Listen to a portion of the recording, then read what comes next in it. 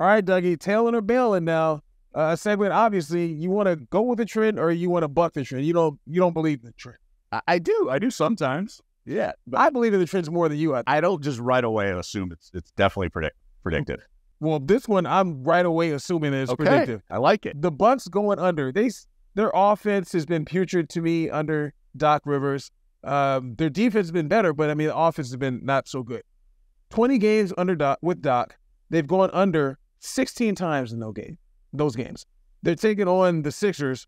That's his former team. Yeah. He's going to want to beat them down, but I mean, the Sixers are going to want to beat them down as well. No, that's another layer to this, right? It's part of the handicap, even not necessarily the point spread, which is 8.5. So they're expected to take care of business here. The Sixers team obviously undermanned, but Tyrese Maxey returned. Gotcha.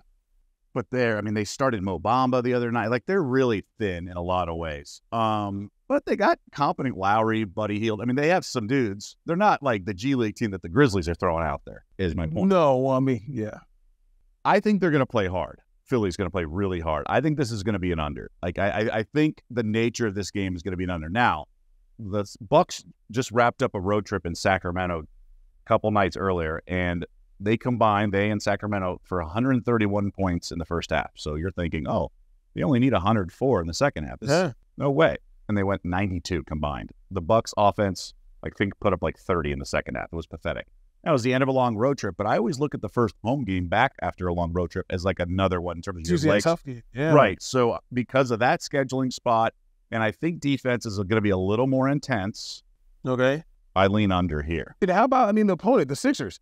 If you want a team to go under with, you want to go under with the Sixers. I have to bring it up.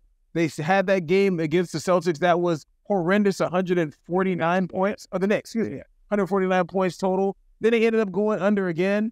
They can't score points. They got Mo Bamba in the game. Yeah. I'm with you. I think it is fascinating because you have a new coach, new system, new everything, both offense and defense. So why should the betting market incorporate stats from prior to Doc's arrival? It really shouldn't. And like you said, we have a 20-game sample size. We don't have 3. So we have enough to go on. So maybe the market is still pretty soft on this team. Yeah, you're looking at the trend with the Bucks. I'm looking at the trend with the dang Sixers and the fact that they can't score. So, that's a fair point. So, yeah, all right. You're talking me into this a little bit. I got FOMO just like every other gambler. I missed out on the previous Sixers game. Yes. We're chasing now. Yes. All right, there we go. Tail or bell. I'm tailing. This guy's tailing.